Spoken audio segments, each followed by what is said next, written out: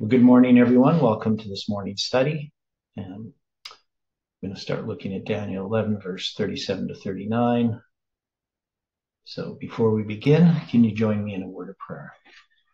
Dear Father in heaven, we invite your Spirit's presence as we open your word. We're so thankful that we can be together, and we pray for one another, for those studying these studies, that following these studies, and taking time to study on their own and to understand what is truth. We know, Lord, that there's many distractions in this world. We ask that we can focus upon you, upon what you want to do in our lives, in the lives of those around us. We know that we face many trials and difficulties. We ask for your presence in our lives, that you can give us strength to endure these trials, to trust in you, in spite of what we see. We pray for our families. We know that there's health problems and different issues that the people around us face, and we pray that we can represent you and point people in a direction that will draw them close to you, that they may receive healing. And we ask, Lord, that this study in Daniel chapter 11, that you can help us to see clearly the present truth application of these lines, how they apply to us as a movement and to us as individuals. And we thank you for this, and we pray in Jesus' name. Amen. Good morning again. I'm pretty sure we finished with this section as far as we can right now, verse 36. So I was going to move on to verse 37 to 39. And first, of course, we just review the historical application. Now, in this case, this is a continued description of the man of sin, of the papacy, that obviously in verse 40, that the king of the south, atheism, France, is going to come against, and then the power that's going to combine with the United States to respond, right? So the repeat of Raphi and Panium. So in this history, we have the 1260 years, and this is just the characterization of that papal power during that period. So it's already addressed the end of that till the indignation be accomplished. For that is determined shall be done, right? So this is just a further description of this man of sin. Now, we know, of course, Uriah Smith tries to make this a description of France, and he's going to have three powers, the king of the north and the king of the south and France in verse 40. But we can see that this is really a description of what we see of the man of sin in 2 Thessalonians chapter 2. Now, as far as trying to make a present truth application of this is just a description of something, but that description should have a present truth application, even though it's not describing a history as such. Like, it's not describing a series of events here. It's just describing what the papacy is like. So it says, neither shall he, papal Rome, regard the God of his fathers, nor the desire of women.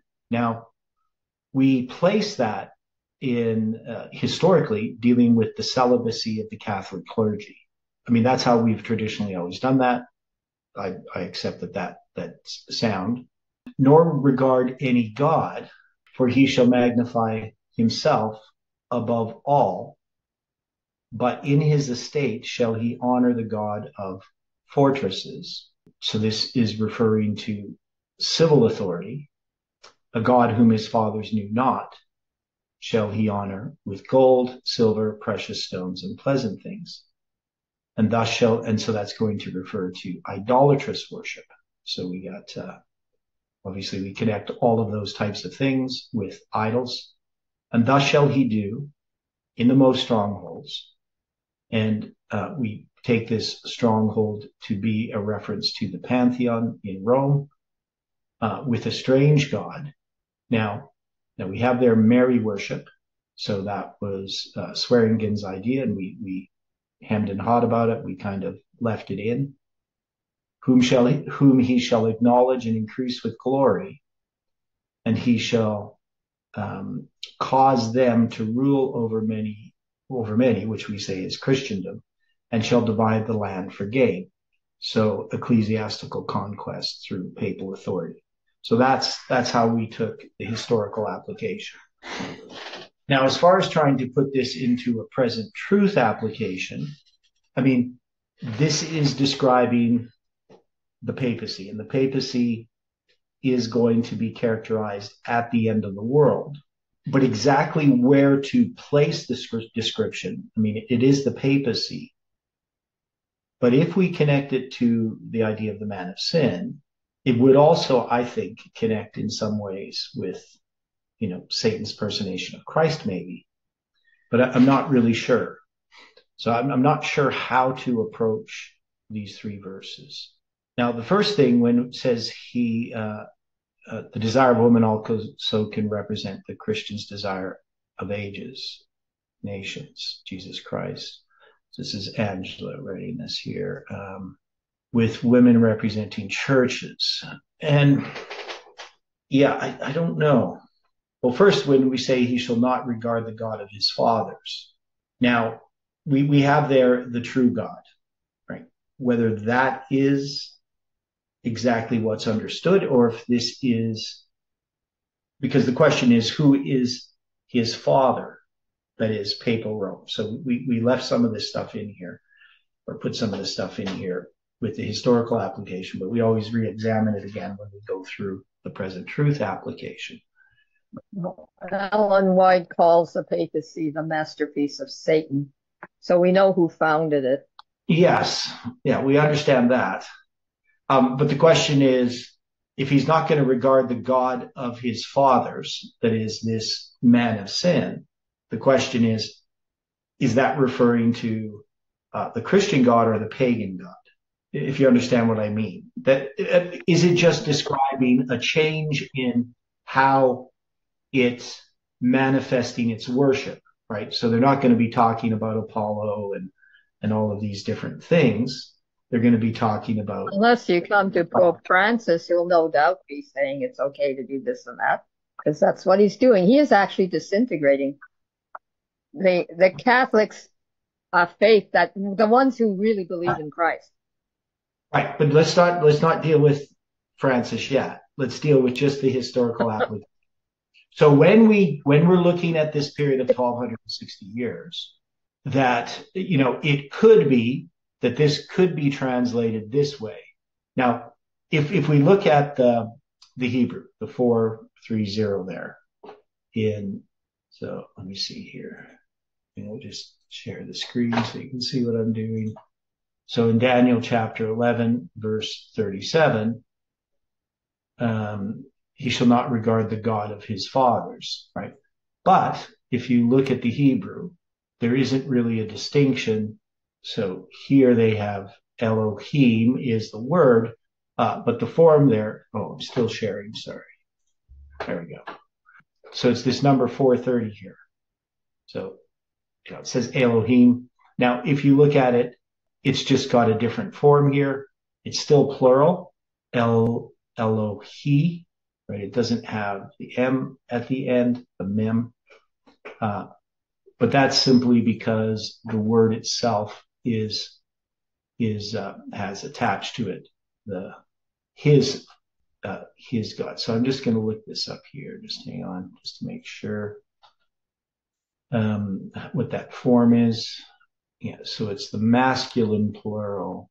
Elohi is how it's pronounced here. It doesn't have the mem. So the point that I'm making is that this can be translated the gods of his fathers, right? That there isn't, so I'm going to cross this out. I guess I have to do it here. And I'm going to put gods.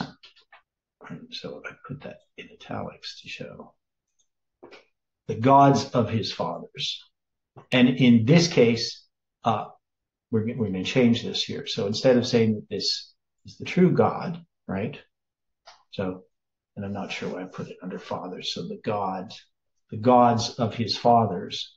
So gods, that is the pagan gods, even though we can see that Catholicism is paganism in Christian garb. It's going to be just changing the names of those gods and giving them a Christian dressing.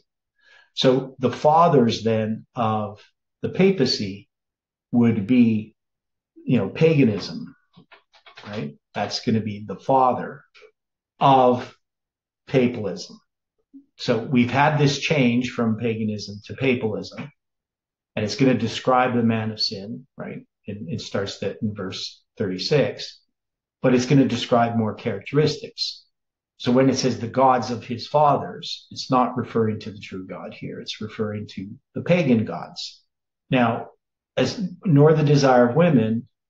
Now, I still think that in the historical application, that should be the celibacy of the Catholic clergy. I think that's what generally would be understood.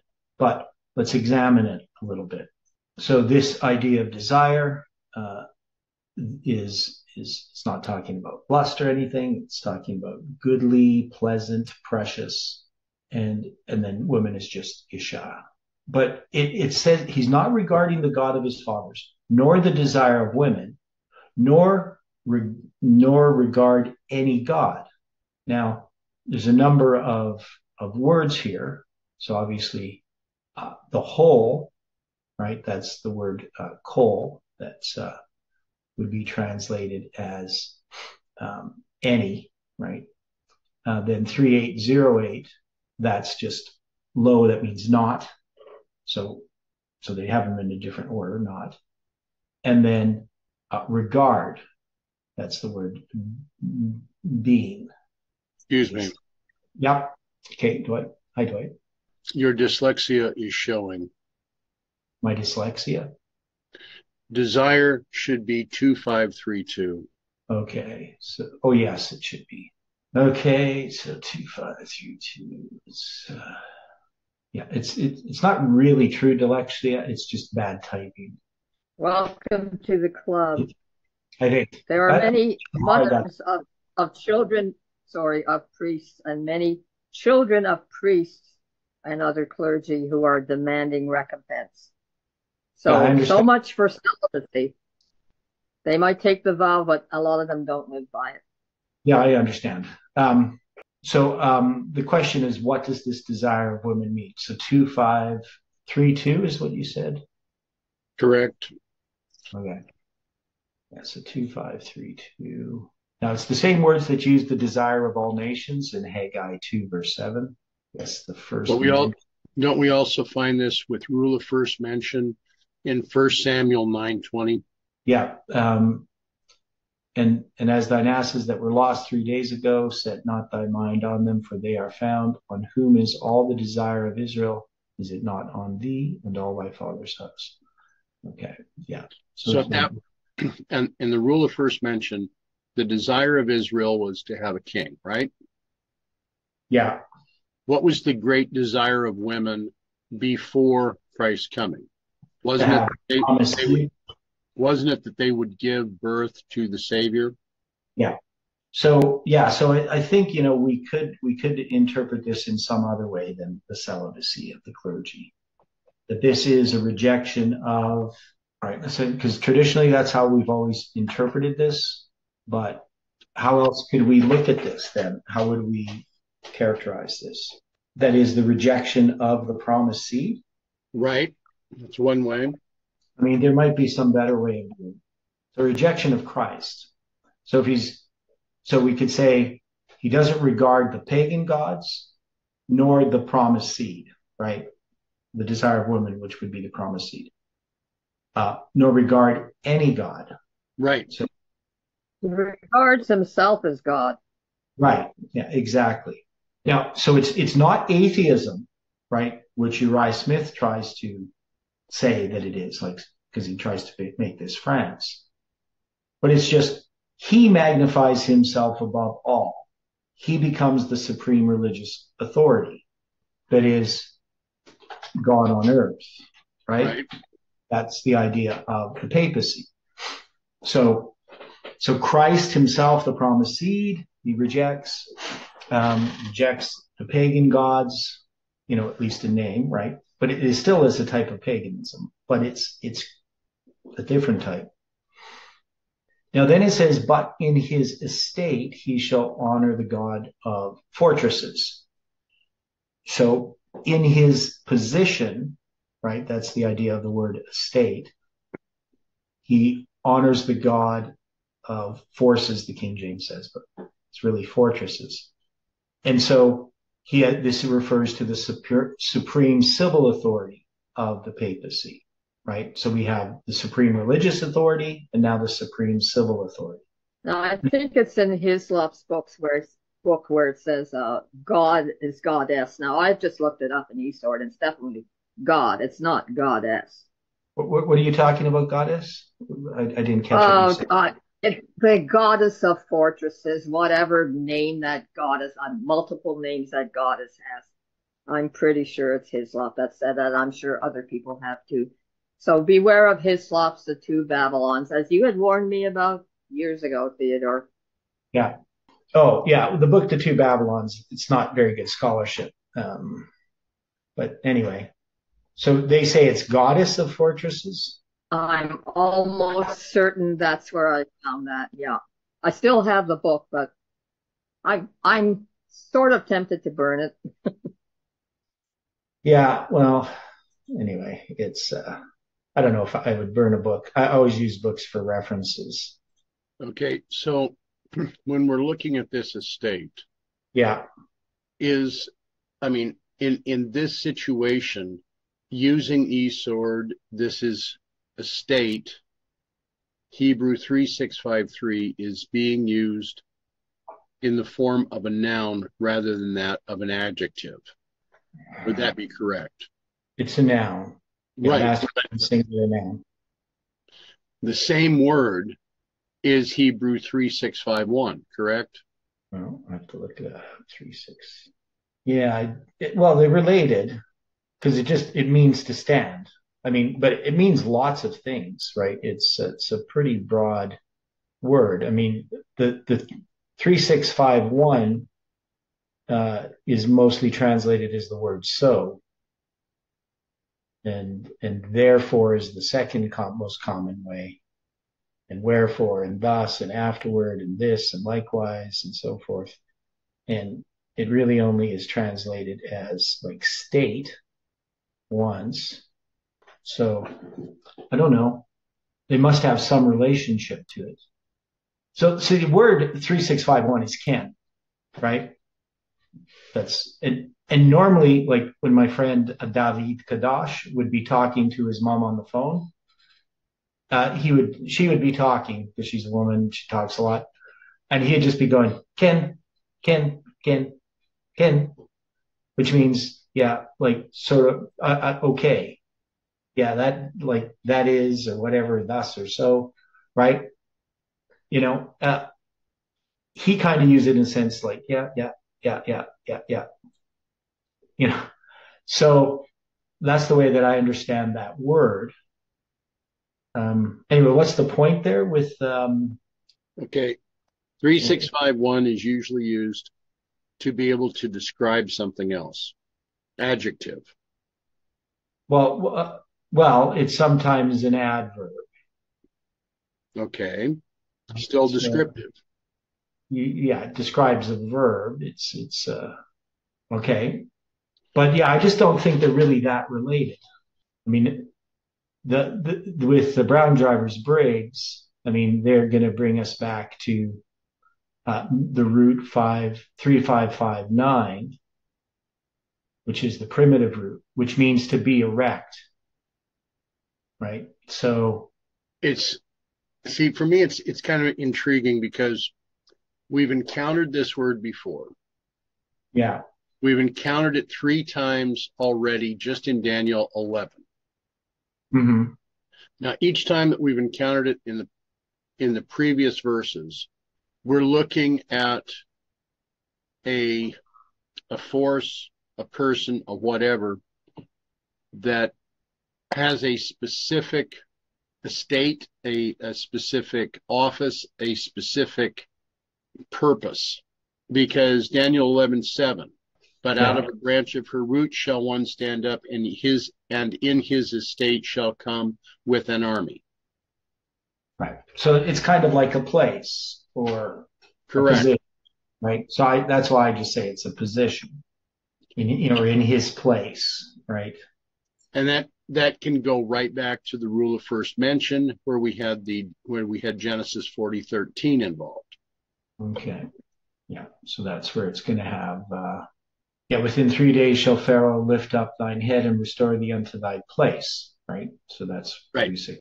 Right. So that's kind of how we're taking this, right? So it's, I put like position, I could put place, maybe I'll just change that to place.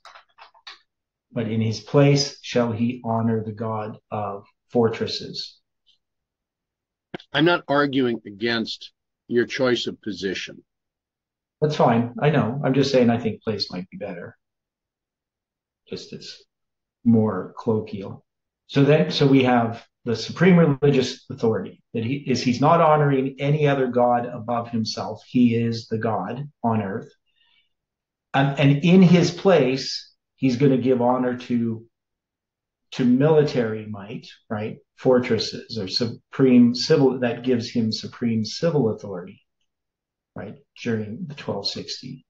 He's the one who sets up kings and takes down kings, so to speak, which is really what God does. But and remember that he's given the power, seat, and great authority in Revelation 13. The dragon gives the papacy his power, seat, and great authority. Now, the power, that's something that they can give, and the seat. But the authority, in that case, is going to be religious authority. Here, it's just, so it would be the supreme religious authority. That's something that paganism really couldn't give. It could give him its power, which is the civil authority in this case, and its seat, which is Rome. But it couldn't give him his religious authority because he didn't have it. But the papacy, it receives that. So it's something that's not rightfully that of paganism, if that makes sense. I'm not saying it very well, but this supreme civil authority, he's going to honor. So that would be the power.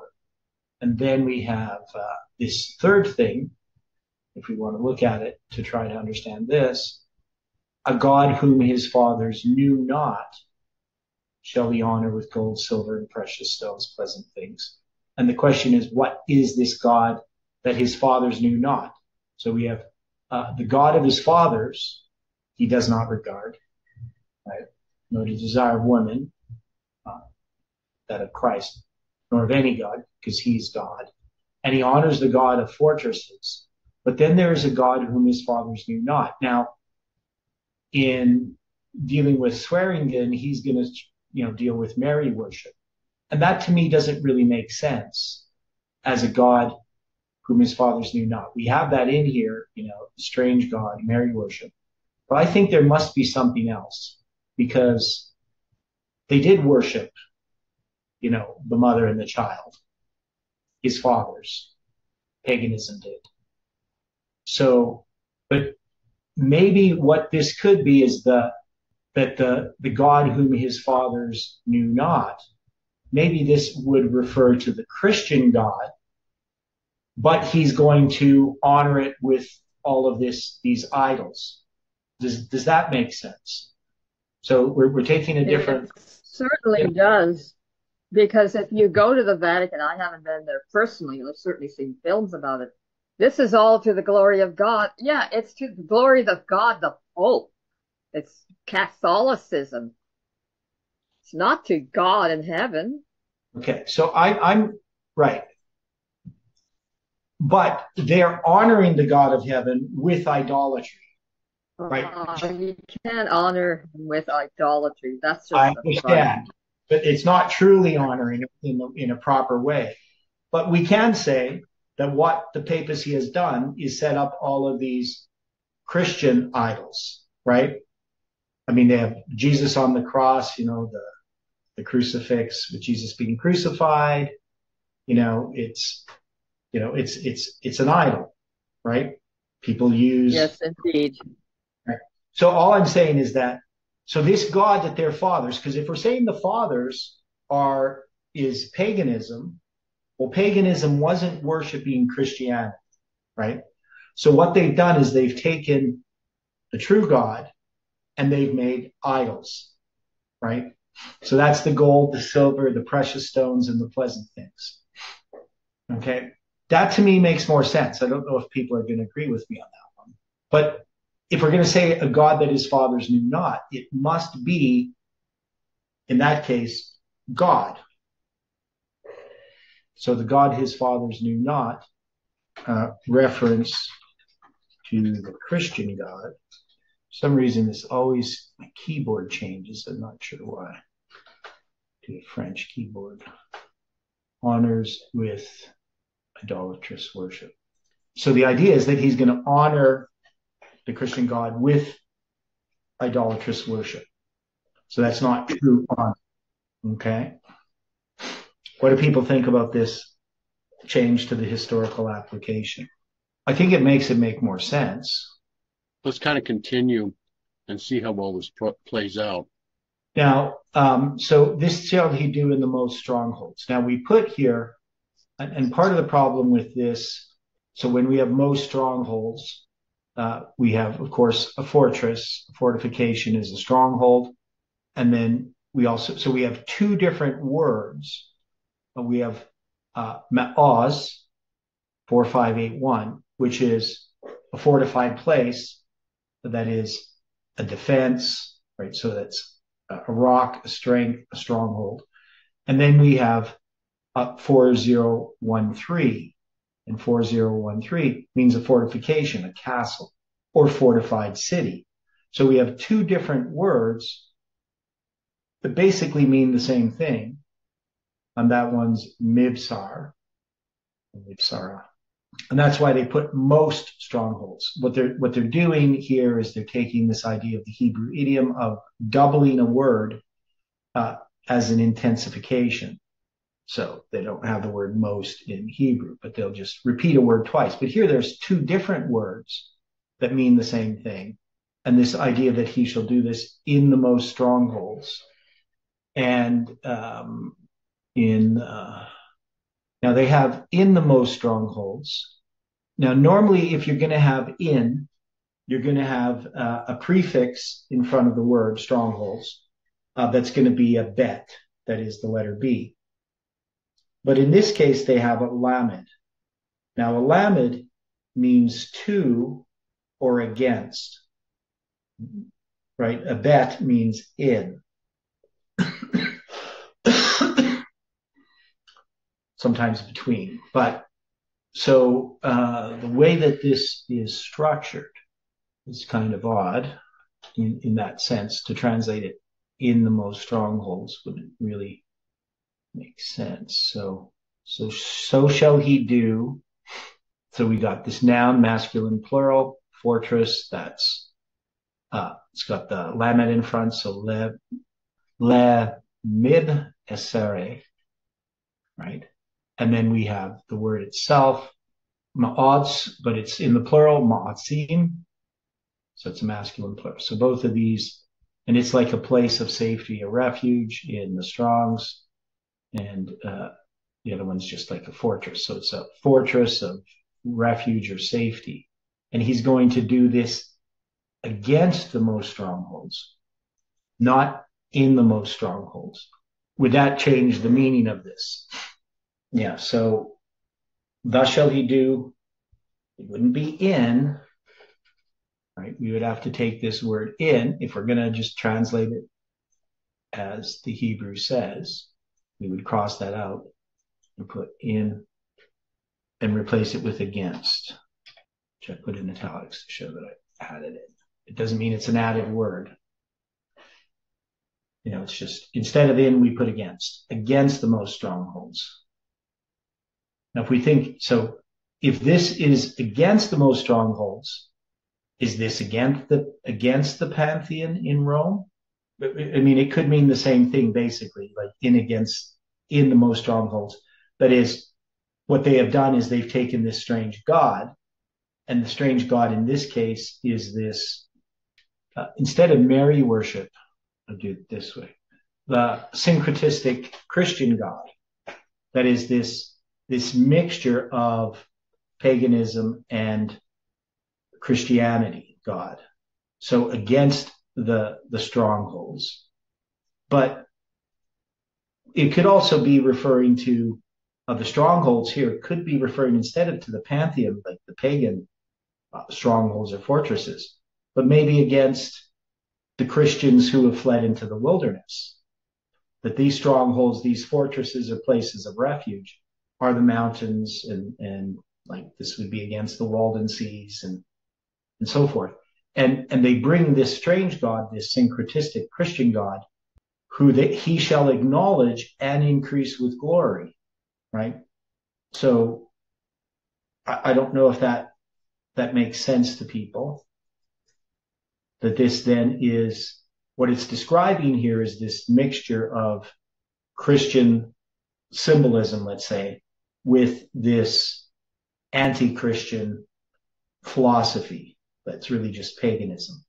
So whether we want to keep the pantheon in Rome or we want to say that the most strongholds refers to a place of refuge where the Christians have fled.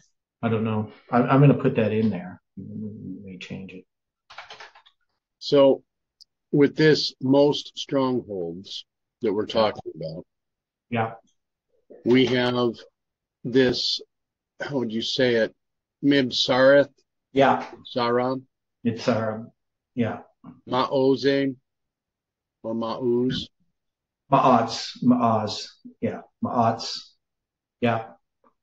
So you got these two words, and it says it has a lamed at the beginning in the Hebrew, right? In this sentence, right, which means against the most strongholds, not in the most strongholds, right? Against, and this would make sense if he's going to take these images and idols and so forth, this idolatrous worship, and he's going to do this against the most strongholds. If we look at what happened with the Christians who fled into the wilderness, eventually they're going to be overcome by a lot of this idolatry. Now, first, when the Catholics are just killing them, they're actually stronger. But when they start to make these leagues with the Catholics, that's when they start departing from the truth, right? So the Catholic Church realized that the best thing to do was to make concessions and allow them certain freedoms. But in doing so, they end up getting won over in the end, right? So they become more like Catholics. So all I'm saying is that this is talking more about the persecution and the way in which Christianity becomes infected by the Catholic Church and its power and its authority.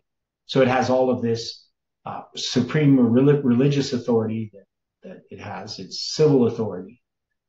And then it's going to have this mixture of Christianity and paganism and use that to persecute Christians, right? To influence them. Well, the reason I'm interjecting the way that I am. Yeah. It's interesting because, as you're pointing out with the Lamet, this is against. Yeah. And if we were to look at the words as their definitions, so it is against the fortification of fortified place. Yeah. So is this a type of a doubling? Yeah, well, it is a type of a doubling. That's how Hebrew uses an intensification, right? Or even what's the word? I just can't think of the word. What does it say when we say the most? What's that? The word we call that? Adjective? No, it's superlative. Yeah. So superlative, right? Okay.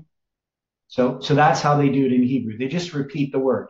Like in dying, ye shall die is translated, ye shall surely die. Okay? So they just double the word. So we have to recognize in Hebrew, they double a word to make a superlative, like most or the greatest or whatever. So in this case, it's it's doubled, but it's not exactly the same word, but they have a similar meaning. Now, it could be just that it's a fortress that is a refuge, right? Just to emphasize that. So it's emphasis, right? Yeah, and then I'm just looking up here, the Lamed, which is, literally in Hebrew, it means two or four, right? But often it's used in the sense of against, right? Because if you're going to something, you're going against it. So it just designates the direction or goal of action. Okay, that's what the Lamed means. So it wouldn't mean in, right? It's not the same as bet. Okay, so I think the best way to translate it here is against. That he shall do this, because we wouldn't say to the most strongholds in English, but that's what it to means. It means it's direction. So it's something against the most strongholds. Okay, does that help? Well, it does. I mean, I'm agreeing with you about the against. Yeah. I And just then the strongholds, you're just saying it's a doubling. You're trying to apply that to the midnight cry. well, I'm asking the question that is it possible instead of this being what we were looking at originally against something false, is if this is not an attack against something that's true? But yeah, that's what I would say. Right. So that's why the places of refuge where true Christians have fled would be the historical application. Now we would have a present truth application that would be a little bit different. Right. I mean, it'd be the same, but obviously different because it's present truth. So it'd have to be something that we would look at in our time. Now he does this with a strange God, right? So the idea of the strange God, so we know that there's a God that his fathers did not know, right? That he's going to honor with all of these idolatrous worship. And thus shall he do against these places of refuge where true Christians have fled. So it's against, and in a sense, we could also look at this as the truth, because one of the places of refuge, in a sense, is the truth of God's word. Proverbs 18:10 says, "The name of the Lord is a strong tower; the righteous run into it and are safe." Yeah, so that backs that up. Right. So we can see it that it's not just where they flee, but it's also against the truth of God's word. So I could say where persecuted Christians have fled for refuge. How's that? So there can be literal places, but also really just God's word as well. So they're going to do this against God's word and against the people who hold to God's word, right? With a strange God. Now, normally if you see the word strange in the Bible, it's just that word that means foreign, right? Right? The strange women. It's nothing to do with what they look like or anything like that. They're just foreign. It's nekar in Hebrew. And the first place we see it is in Genesis 35:2. And that's going to be, and Jacob said unto the household and to all that were with him, put away the strange gods that are among you and be clean and change your garments. So we can see that it's also connected to a strange God. So this foreign God. So thus shall he do in the most strongholds with a strange God, this foreign God, whom he shall acknowledge and increase with glory. Now, this idea of acknowledgement, 5:2, 3, 4, means to scrutinize, that is to look intently at. So this would be probably refer to the type of worship that you would see with Catholics regarding idols. The word increase, rabbah, that's a common word. It means what it means, increase. Glory, of course, kabod. We're familiar with that, like Ichabod, the glory is departed. So this is just glory. And cause them to rule, mashal, over many. and shall divide the land for gain. So we addressed that as far as how the Catholic Church operates in its division of the land, so to speak, of these dioceses. We have these patron saints of various areas and various days and so on. Yeah. So I don't know if we need to elaborate much on the rest of it, because that would still just fall into place. Yeah. So the false gods, we can say like the saints, that would include like all of their idolatrous worship, to rule over many, dividing the land for gain. So they're going to have all these different areas. But you're saying also like different saints have different territories. I guess like patron saint. Yeah, I mean, look at all the schools and churches in different areas that are named for saints, right? I mean, my patron saint is Saint Angela. I mean, it just goes a whole pile of idolatry. Yeah, and and they also have these different dates for different names and stuff. I think my name, Theodore something, is November 9th. I don't know if that's correct. So the name Theodore is November 9th, Feast of Father Theodore, which is just one of the many ways I'm connected to November 9th. Right. Also, don't you dare start telling us to call you Father Theodore? No. But the thing is, I'm connected through a lot of symbols with this November 9th date, right? The 391 and a half, and then King of the North, King of the South in Hebrew Strong's numbers is the number of days between my birth and November 9th, 2019. So lots of other ways too. Stephen's also connected to November 9th and September 11th, as we saw. Okay.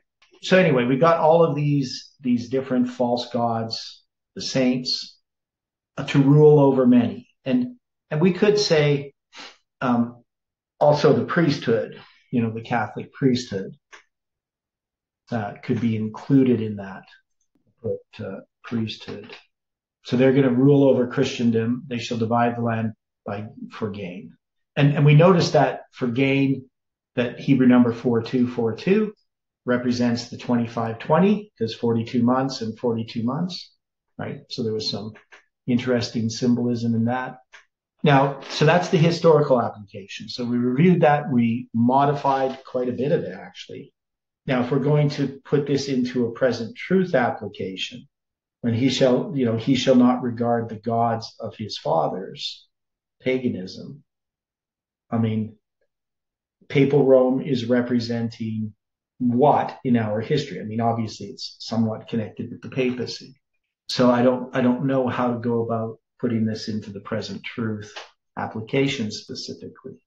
Now, I just want to mention, I probably should have mentioned it at the beginning, but there was a discussion on, and maybe this will relate to this, discussion on the WhatsApp group regarding the period of time from October 22nd to May 21st, 1863. So this was just dealing with the idea that Christ could have come back in our time. At the end of the 2520, we have the organization of the Seventh-day Adventist Church. Now, so Heliomar, he had it as May 21st, 1863. We know that's the same date that Odilio used in his count. And the problem with that is that's what you find in Wikipedia, but not in Adventist sources. So Adventists have May 23rd, 1863 as when the church officially organized, right? I'm not sure why Wikipedia has May 21, but that's what they have. Okay. So, and May 21 ends up being like a Thursday, but it's going to be the Sabbath in which that, maybe there's a vote on that day or something like that. But in 1863, it's going to be the Sabbath, the last day of the General Conference, where the church is recognized as officially being organized. Okay. Now, the interesting thing about that, if you count from October 22nd, 1844, and you count the number of years and the number of months and the number of days, it's going to be 18 years and 7 months to May 21st, and 18 years, 7 months, and 2 days to May 23rd. So if we got 18, 7, and 2, I mean, that's the 1872, right? Which is kind of interesting. People agree with me on that. Yes, it is. Yeah. Now, it's also interesting that it's 223 months. Now, most of you wouldn't know what 223 months is, but you should, based upon, this eclipse that has passed. People would talk about the Saros cycle. And that's a period of 223 months. This is a lunar cycle. On our calendar, it's 18 years and 11 days. But lunar months, it's 223. Now, 223 lunar months, if you use an Islamic year, which is 12 months, right? So you can see the consistency. On our calendar, 223 months is going to be, 18 years and 7 months, right? So same on the Islamic calendar, but it's going to be a shorter period of time. It's 202 days shorter. So 223 months on our calendar is roughly 220 days, depending where you start. Or pardon me, is 18 years, 7 months, and 18 years and 7 months. And it's 202 days shorter if you have 2,300 lunar months. So 223 Gregorian months is 202 days longer than 223 months. So the Islamic calendar in a Saros cycle gives us 18 years and 7 months, is the point that I'm making. Okay. How do you spell Soros? Saros. So it's just the Saros cycle. And you'll hear that it's 18 years and 11 days, right? Right? Because it's 223 lunar months, and 223 lunar months is a period of 6,585 days. But if you have 203 Gregorian months, it's 6,787 days. So that's 202 days difference. So anyway, you can look that up if anybody wants to. So the Saros cycle is just a repetition of the lunar cycle. Now 223 plus 777 equals 1,000. So 223 is a complement to 777, Arad has pointed out. So that's rather interesting as well. So we have all of these connections with this period of time. So 223 months is a symbol that connects to 777. It connects to July 18th, and it happens to be the period of time from October 22nd, 1844 to May 21st or 23rd, depending how you look at it, 1863. So I just bring that up. I should have brought it up at the beginning, but I didn't. We talked about it before the study. Now, why did I bring it up? There was something else I was going to connect to this, what it reminded me of. I can't think of it now. It'll come back to me. Can't think of what it was. Let me see. Maybe if I look at my... Anyway, with Heliomar, I don't know what he was really getting at. Some of his stuff doesn't make much sense. But anyway, so let's just get back to here. So we have this historical application, and now we have to try to make a present truth application. When I think it was the 4242 that got me thinking about that again. So the 2520 in our history. So if we're going to look at this 42 months, we know the 42 months, there's 42 months for paganism and 42 months for papalism. So he shall divide the land for gain. And the other thing is we have the word divide. So we should actually look at that. Now, the idea of divide, this is going to deal with the portion, right? So we know that God has this portion as well. He divides the land, to the promised land, to his people. So it's, we've dealing with the portion or the lot. This is a different word, chalach. And then the land, 127, Adamah, instead of Eretz, and then gain. So, and there's two different words translated as land in the Bible. Generally, you have Eretz, which would refer to a land in the sense of like almost like a country, and then you have Adamah, from which you get the word Adam because he's taken out of ground. It's usually translated as ground. So maybe say usually it's translated as land. 124 times earth is 53 and ground is 44. So still mostly translated as land, but it does mean the earth or the ground. So I'm not sure why. I would probably not translate it as ground. I would translate it or as land. I translate it as earth or ground. To me would make more sense because you shall divide the earth for gain. Where if it was Eretz, that would be referring to like a country. So obviously, if you're dealing with Adamah, it would be much more inclusive. So this is the last verse before Daniel 11, verse 40. So it's describing the papal power historically, and then it's going to give us 1798. But we know that we can make an application of this to 1798. Typifies the time of the end, but verse 40b is going to refer to 1989. So I don't know. I'm not sure how to do this with the present truth application. This is all I'm trying to say here. What should we do with it? How should we approach taking these three verses? I mean, we could say, well, this is what has happened in our history in a period of time that would have to parallel the 1260. So that would be the period of time prior to 1989. So, so we could have that. We could just say, this is referring to the history of Adventism during that period prior to 1989.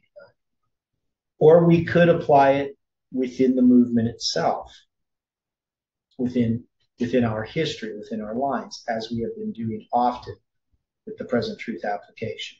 Now, as far as keys or clues to understand that, we sometimes use these Hebrew numbers, right? So we have those first three words of verse 37. There are 592138089995, and if you add them together, you get 10,724. So what would we do with that? 10,724. Now we know that's almost 30 years. It's 233 days short. And if we count 10,724 and we start on November 9th, 1989, it's going to bring us to March 21st, 2019. So March 21st, 2019. And that is, 233 days prior to November 9th, 2019. So, I mean, March 21st, we could say it's, first day of spring, sort of the first full day of spring. It would be the Jewish spring equinox. Does that help us in any way? It's bringing us into our history. It might, but wasn't Christ supposed to return on March the 21st of 44 too at one point? Or was it 43? Yeah, in 44, right? So March 21st, 1844 is the original date they had for the end of the Jewish year. Once they started using the Jewish year. Because originally 1843 was January 1st to December 31st, 1843, right?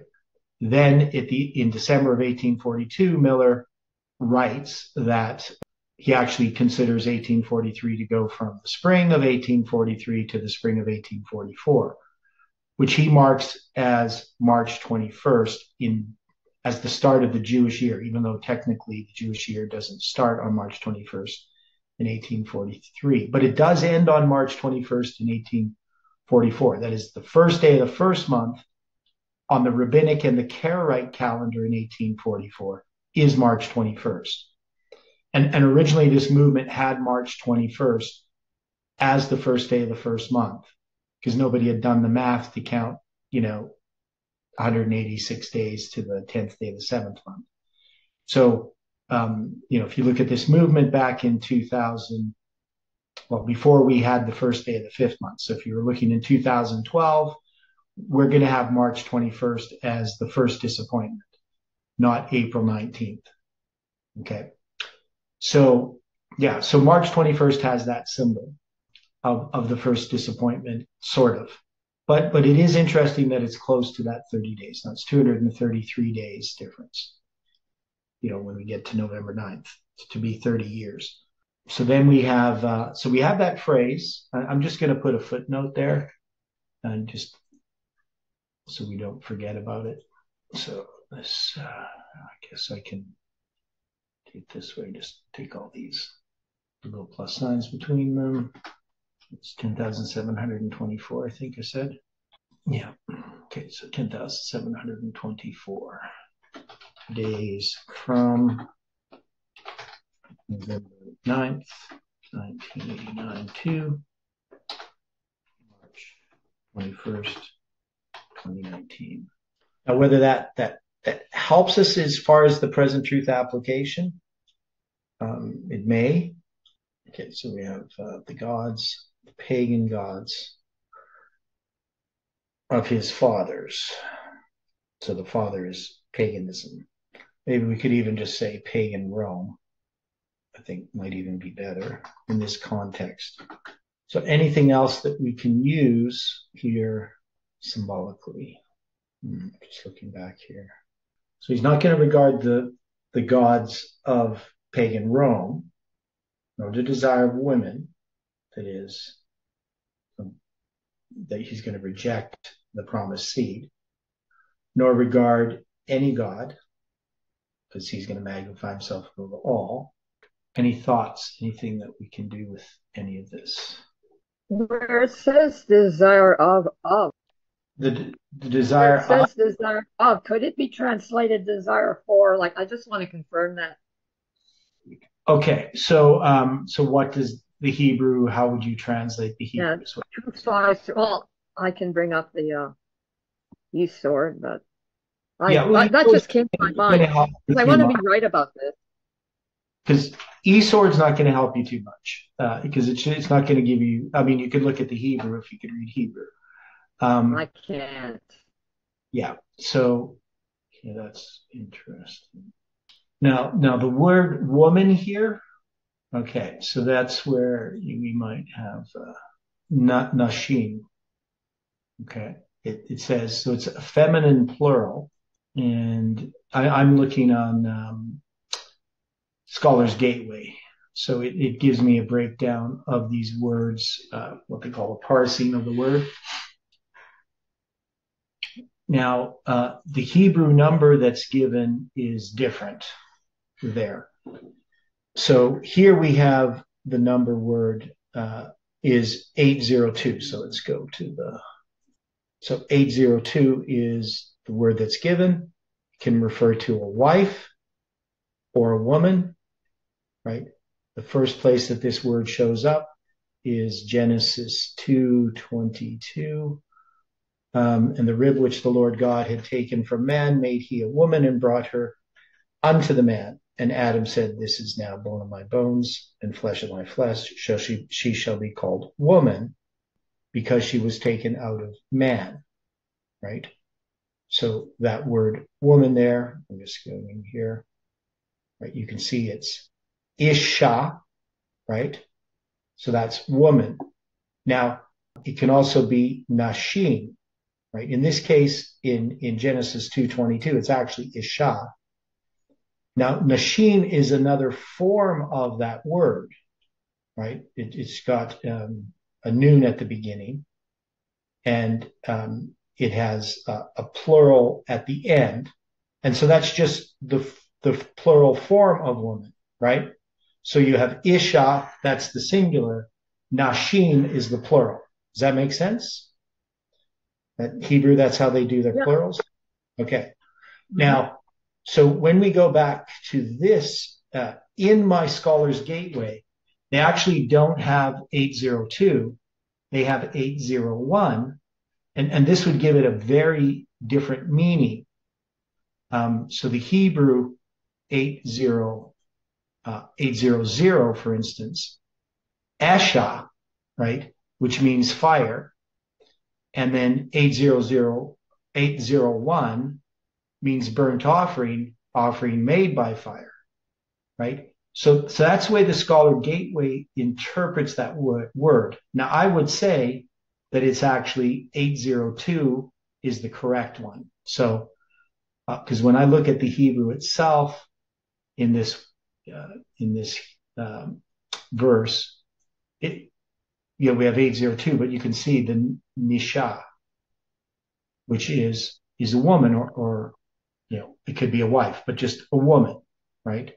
A woman, a wife, a female, the opposite of a man. We're married to a man, female of animals, right? So sometimes you look at these tools, they'll give you quite different meanings, but I think desire of women is probably the correct one. So just a little note on that. I don't know if that helps. It's desire of and not desire for. That's what I wanted to have clarified more than anything. Yeah, well, in Hebrew, they don't have a for or a of. So, okay. Right. So they just have this word here, which is kemda, which is delight or desire, right? So desire, that which is desirable or pleasant. So I would just say it would be the desire of women, the pleasantness of women or something like that. But yeah, of or for, I don't think that there just isn't really words for that in here. But anyway, that helps kind of clarify. I think that we're correct in what we have interpreted there in that text. That this would refer to, one is it's a godly desire. It's not like lust. So we're going to interpret. Thank God for speaking to us. Yeah. So this would be that the papacy rejects Christ, right? The promised seed. And doesn't regard any God. He's the God, right? God on earth. Now, just as far as still trying to get this, we're going to have to think about this. I still don't know quite how to put this into the present truth. I mean, we could just find parallels to these things. And this isn't particularly drawn on a line, this part, though it does have, we know it's describing the papacy during the 1260.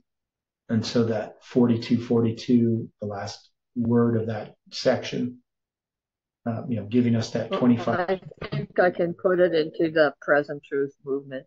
If we are not advancing and growing and understanding prophecy and Polmoni, and we're retracting and retrograding and abandoning our foundations, what foundation then do we have? It's man's subjectivity, and we get our minds off the coming of Christ. Soon we'll probably be, for some of us, there is no Sunday law. Let's all go back to the churches or to the world, as some already have. It starts in the mind, and eventually it leads to the feet going back.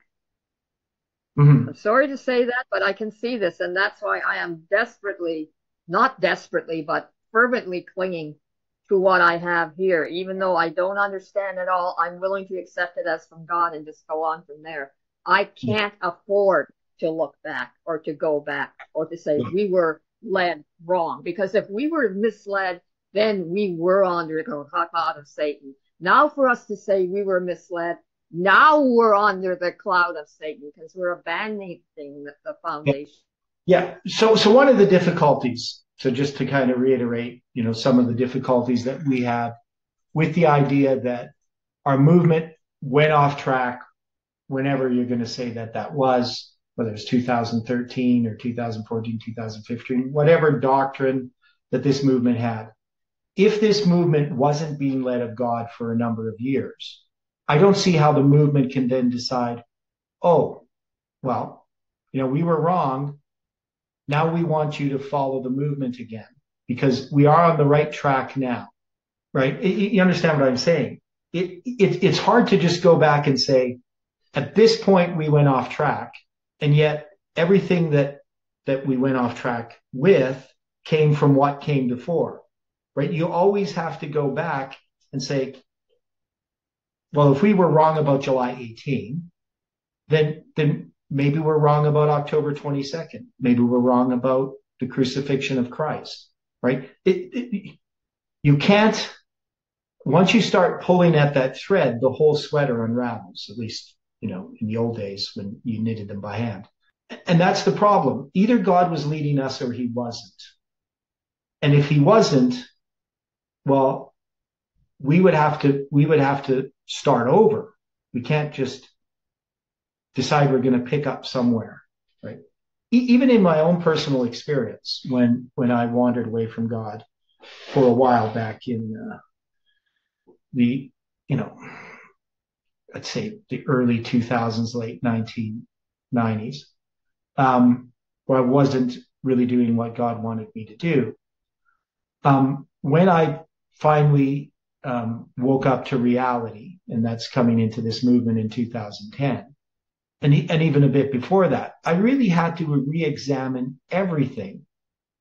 That is, I had to see, one is I recognized that I wasn't following God, but I had to repent of a lot of things. But I had to re-examine my entire Christian belief. I had to go right back to the beginning, and it took time, right?